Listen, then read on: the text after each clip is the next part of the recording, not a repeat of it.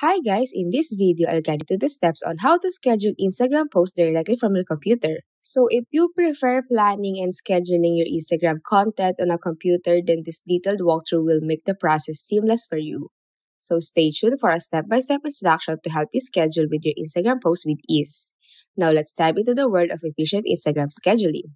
Alright, so begin by opening your web browser and navigating to Instagram's official website. And once logged in, click on the Create button and choose the Post option. So this will take you to the post creation interface. Now select the content you want to post, whether it's an image or video. Then proceed to the next step, which is the post settings. Now, click on Advanced Settings to reveal a menu of additional options. So, in this menu, you will notice that there are only two options available.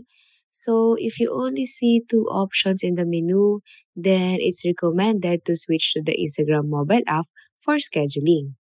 Okay, so to do this, just create a post on the app. And when you reach the settings, find Advanced Settings again and just tap on it. Now, in the app's advanced settings, toggle on the schedule this post option, and Instagram will then prompt you to choose the date and time for the scheduled post. So just select the desired date and time for your post.